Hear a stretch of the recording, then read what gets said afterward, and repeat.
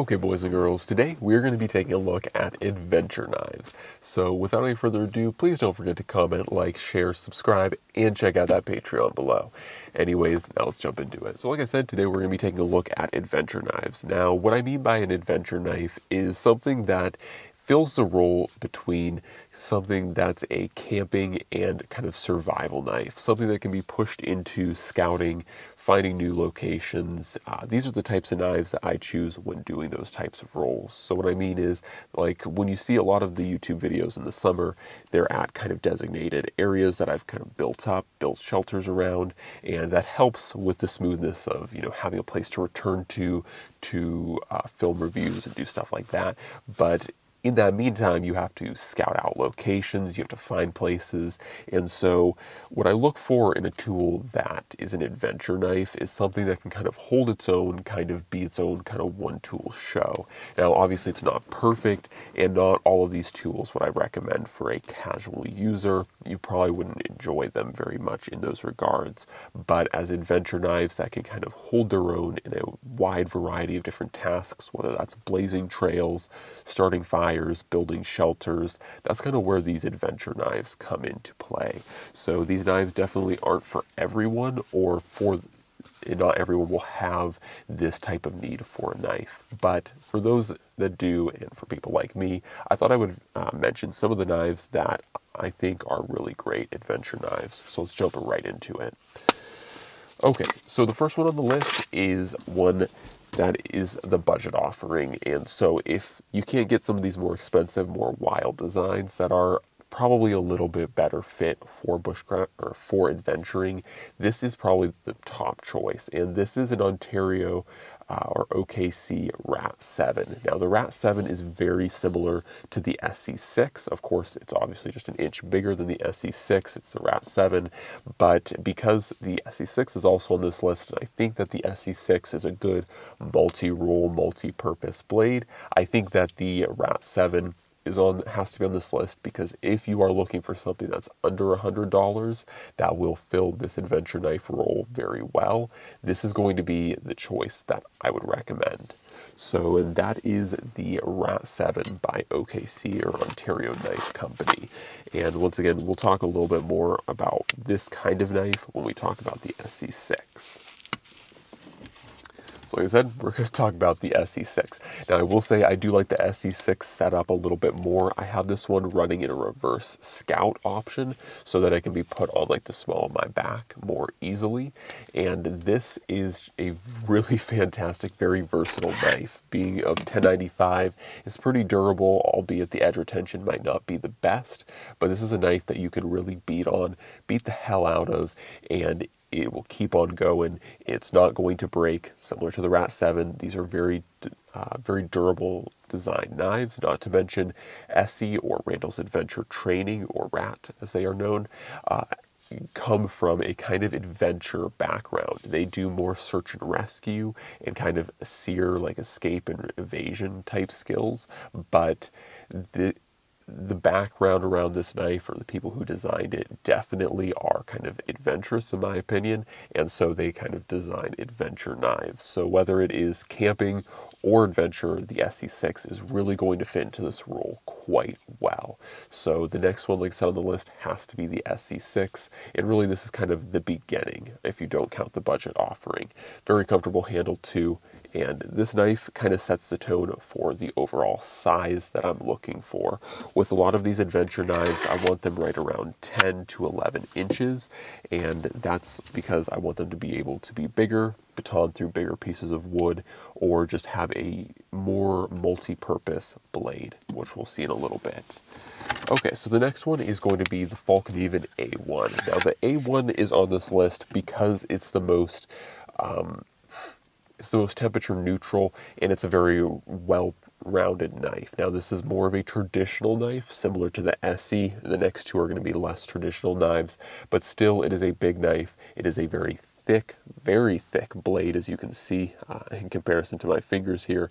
This is a very thick blade, but very capable. Now, once again, like I said, in these cold environments, like it is right now, this is going to be a reasonably comfortable knife to hold and to use in these types of environments. So if your adventuring is in wet environments. If it's going to be in cold environments, the A1 is probably what you're going to want to go towards, because it's going to be able to handle a lot of situations, but also be more comfortable and quite durable. So that is the Fallkniven A1. Okay, so the next one, and it almost goes without saying, is the Tops TB Tracker. Now, once again, the original purpose of the adventure knives for me was to be a knife that really held its own and could do multiple different tasks. It's almost more like pushing into a tool that looks like a knife as opposed to a knife that functions as a knife.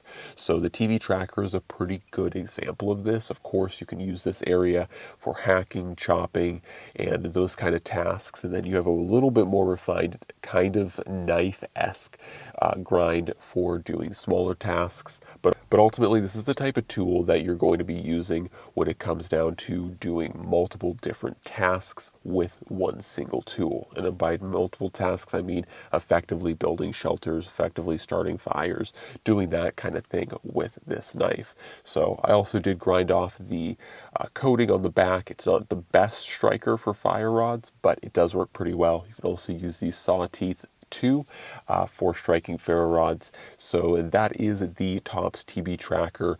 Now with this knife, like I said, it's not the most intuitive, but if you practice with the Tops Tracker, it is a very good multi-use knife, almost pushing more into a tool that just looks like a knife. In addition, I also have the TRC Mini running as its companion blade. So that is the first of the kind of technical adventure knives. So the second one is going to be so the second one, or the last knife on the list, is going to be the AMUK by 3DK. Now, once again, very similar to the TB Tracker. This one has a recurved edge, pushing this kind of portion, the belly, out in front of the primary cutting edge, so that gives you the ability to chop, hack, and do stuff like that with the front portion with a little bit greater ease. So you can back up on the handle and, you know, kind of pull back and chop with the front portion of the blade. That's also why the handle is so long. As you guys can see here, I can comfortably grab the middle of this and still have a good portion in front and behind. That's designed so that you can choke back to do things like chopping, and you can choke forward to do more precise tasks like feather sticking and precision things like feather sticking or blazing trees for trail kind of creation. So once again, that's the idea of a lot of these adventure knives, is that they should be serving a role or the objective of specifically recon, scouting, and multi-purpose light duty tasks. Now, these are not the kinds of knives that I would first choose. Now, these aren't the kind of knives that I would first choose when it comes down to living forever in the wilderness. Adventure knives are designed, once again, for my purposes, like going out, scouting, finding locations to build shelters or build, you know, different things. That's where I use these knives. They're going to be light duty operations where I'm going to be out in the field maybe 6 hours to a day tops. I'm not going to be using these knives for a week straight, and I need to rely on this thing, you know, to skin my game animal. These knives may not be the best. Now, can these knives do some of those tasks? Sure, but you know, when you break out something like a Tops TB Tracker here, you're not really going to want to be skinning a little rabbit with the tracker. You know, this is, like I said, really mission focused to, if I'm trying to pack light, I'm trying to pack simple, and I want to go out, scout a location to build up a shelter or fortification, and I don't want to take a hatchet and a saw with me, throw the Tops Tracker plus my survival kit, my personal survival kit that you guys have probably seen on the channel if you watch. You know, throw the PSK, throw the TB Tracker, you know, on my belt, or throw both of them on my belt and roll. And that way I have a simple tool set that is capable of doing multiple things. If I do need to stop and start a fire, if I do need to stop and build something, I can do that. But definitely if I need to blaze a trail or make something obvious for me when I'm coming back with a full backpack, you know, with a full bushcrafting setup, that's what these knives are there to do. They're to pave the trail for me to come back with more equipment. Because one thing is about Alaska, it's very large, it's very expansive here, so, you know, I try to scout out my locations to try to scout out my locations before I go into them. That way I have a light kit that is easy to maneuver with, and I know what I'm getting myself into. So that's kind of the premise and the ultimate purpose behind a lot of the adventure knives. Like I said, the two most specific adventure knives, the TB Tracker and the 3DK AMUK or AMUK, are really designed to be almost multi-tool knives so that you can push them into multiple roles that they can do very well. Certainly the more traditional knives also are very functional. Things like the A1 and the SE6 are great, fantastic general purpose knives that will do just about everything. But of course, when you compare something like the A1 to the AMUK here, which I'll grab out,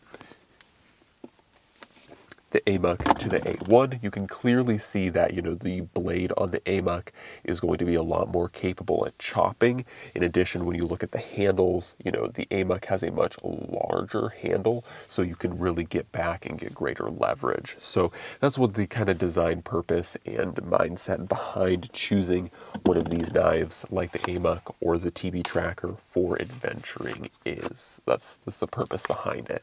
So hopefully you enjoyed this video, guys. Hopefully it was helpful. And like I said, I realize not everyone goes out on scouting missions, and not everyone, you know, does the same type of, not everyone's trying to meet the same objectives that I do. But I thought, because I do actually use specific different knives for different roles, these are the types of roles, or these are the types of knives I use for the role of adventuring, scouting, and reconnaissance in that regard. So anyways, guys, hopefully you enjoyed this video. As always, God bless, and I'm out.